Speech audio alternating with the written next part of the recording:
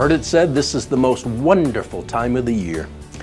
It's also the busiest, most frazzled and frantic and hectic time of the year as well. Hi, I'm Ron Price. So glad to be back with you for another installment of CPR, Conflict Prevention and Resolution. Back where it all started, by the way, at the home of Safe Communities. Greg Allen, their executive director behind the camera.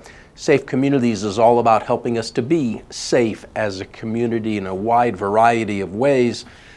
I want to talk to you this time about being safe at home, and especially during Christmas when you're going to have family over or whatever holiday you might celebrate this time of year.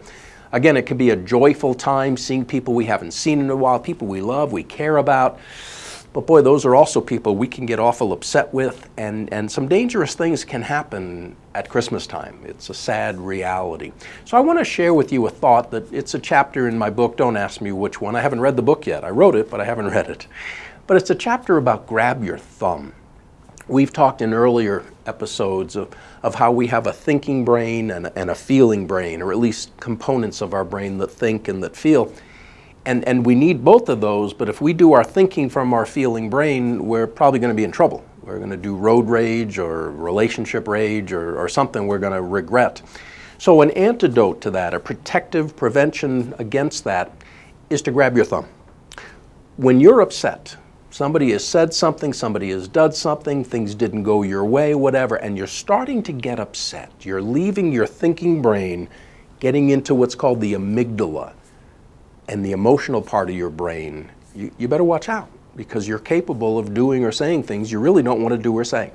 So when that happens, as soon as you recognize that, grab your thumb. Your thumb is kind of an anchor. But more importantly, look at your fingers and ask yourself some questions. All right, why am I upset? What's going on here? Most importantly, what should I do? What's the best possible response I can make, or reaction, if you will, to whatever it is that's gotten me upset? Folks, what that's doing is forcing you to leave your emotional brain, get into your thinking brain, and you're much more likely going to make a good decision. You're not going to just come unglued on that friend or relative who has just offended you. You're not going to attack some stranger because they cut you off in traffic or took your parking space at the store or whatever. Again, Christmas, this time of year, can be a wonderful time if we can stay in control and not let our emotions, being tired and upset and all those things, impact our behavior. So when you're starting to get upset, grab your thumb, look at your fingers, start asking yourself some questions, especially, all right, what should I do in this situation? I think you're going to like the results. I hope so. Give it a try.